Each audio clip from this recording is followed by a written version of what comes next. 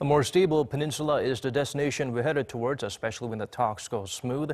Many countries, including the U.S., China, Japan, and Russia, have a lot to gain from such developments. Our Kim Mok-yeon turned to some experts for the different perspectives at play. The date is set. On April 27th, South and North Korea will hold a historic summit, the first of its kind in more than a decade, hoping for progress that can lead to lasting peace on the Korean Peninsula. While the majority are happy the two Koreas are making efforts to improve ties through the summit, others are more cautious about the upcoming talks. As the most influential country and a key player in inter-Korean politics, the United States has made it clear that it wants the inter-Korean talks to focus strongly on the complete and irreversible denuclearization of North Korea. A local foreign policy expert says U.S. expectations for a concrete commitment mean that if such conditions are not met, the cycle of escalating tensions will likely begin again.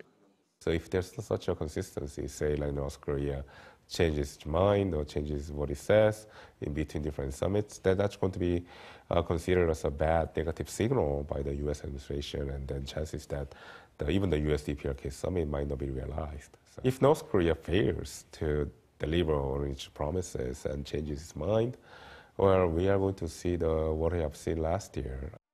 North Korea's biggest ally, China, seems to be supportive of the talks, as it ultimately wants to defend its natural security through the North's denuclearization.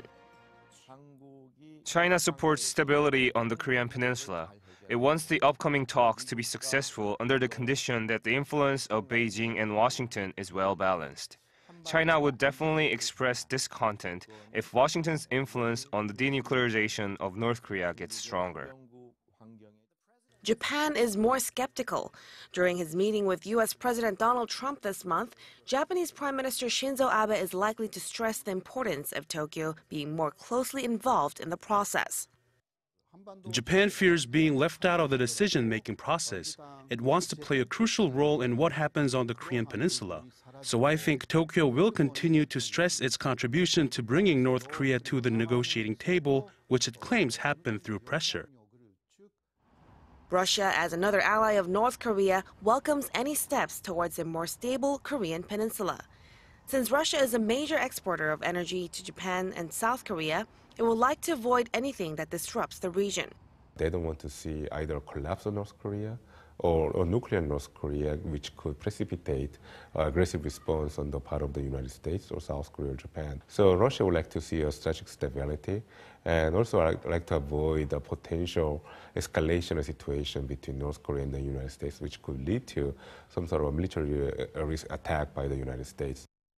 Kim Mok-yeon, Arirang News.